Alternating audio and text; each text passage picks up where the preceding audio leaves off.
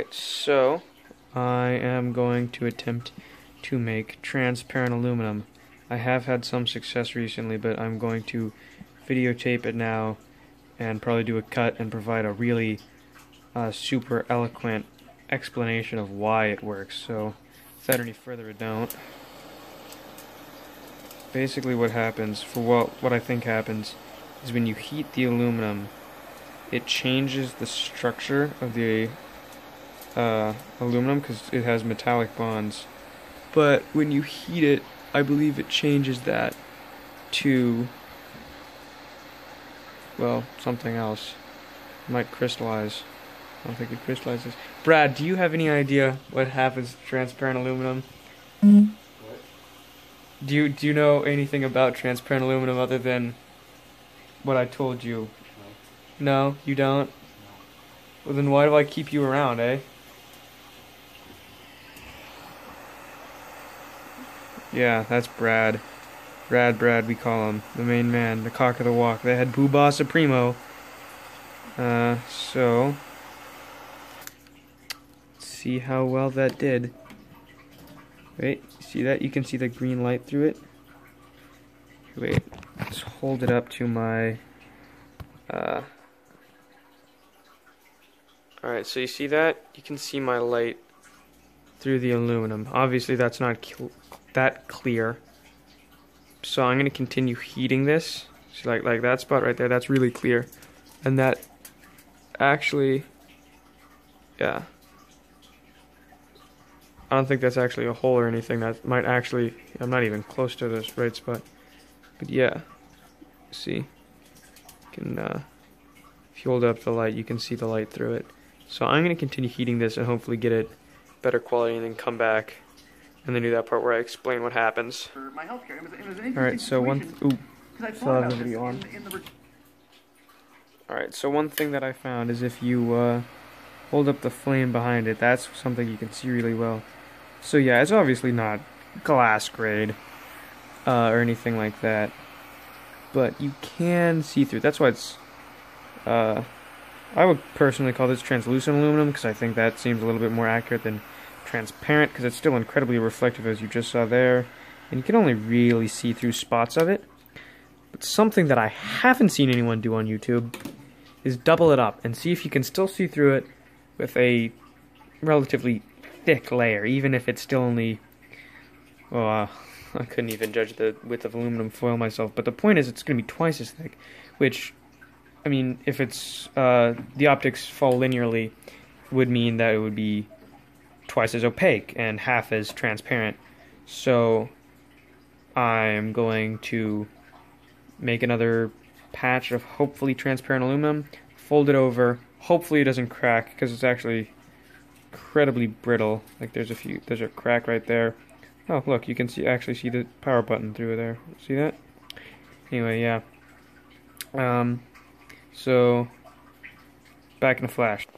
Alright, as of now, as far as I'm concerned, you can't really see through that. I mean, that might be a little, that's either light leak from it not being perfectly flat or a little bit's getting through, but that's not transparent. So I'm going to try crushing it so it's flatter together and less wrinkly, and I'll be back with that. See that? It worked. You can see my lights through it. Obviously not fantastic, but I'd call that success. So now to figure out exactly why, and attempt to explain it in 2 minutes or less. Here we go. So yeah, that's about the maximum level of optical clarity I could get out of transparent aluminum, at least at just my place with a little barbecue lighter. But as you can see, just one very thin piece. Oh, look at that. That's actually really pretty. That's nice. So yeah, that's decent. I don't know why that it's not focusing on the piece of aluminum. See how it's like splotched in the parts where it's transparent? I don't know why that is. Maybe I'll find it out when I hopefully explain it, which I should be doing right now. Alright. More research. Yeah, this isn't gonna focus, but I think I learned the reason as to why this is transparent Well, I mean, it would be if I did it correctly. It's aluminum oxide, and if you know anything, well, if you know almost anything about chemistry, you know the glass is silicon dioxide. And I actually did some research into why things are opaque or clear or translucent or what have you. The reason is that electrons can reflect light, more specifically electromagnetic radiation, which makes up the visible light spectrum. So that's why metal is so shiny usually. However, when the aluminum gets caught up and bonded with oxygen, making aluminum oxide, those electrons are no longer free to move about. They're bonded to the oxygen, and they're not...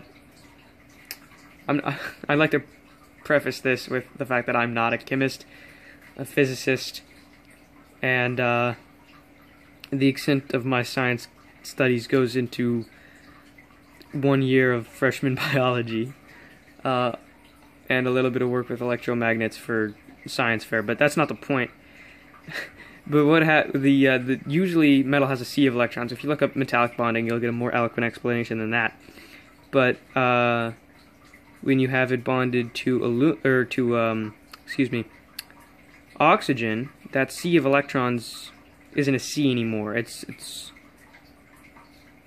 either covalent or ionic. I don't know which. Again, not a chemist. Really, any training in chemistry whatsoever. But that's the reason why. It's no longer a sea of electrons. It's all the electrons bonded together, and therefore it doesn't reflect light nearly as well or as much.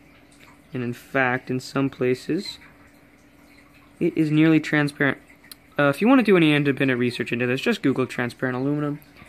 There are much better results than mine, and I'll probably revisit this at a later date, because this is actually kind of interesting. Just on the Wikipedia article, it said it's actually harder than sapphire, and while I don't want to ruin this particular piece, because this is all I have left, and it's not going to focus on it, but that's not the point. This is very brittle, just given how thin it is.